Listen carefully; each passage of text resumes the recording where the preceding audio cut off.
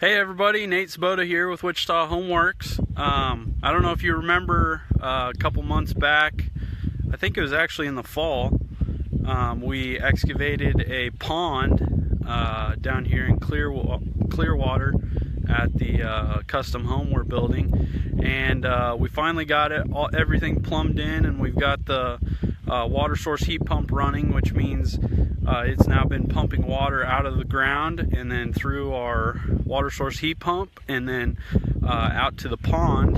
And as you can see, we now have a pond starting.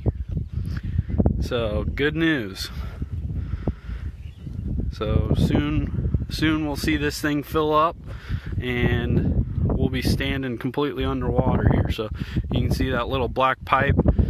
We're going to put a little bit of an extension on there yet and bring it down deeper, but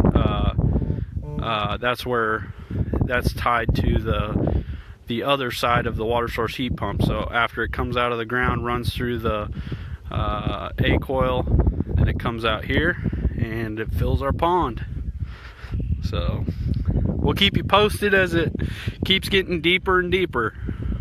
All right, have a good one.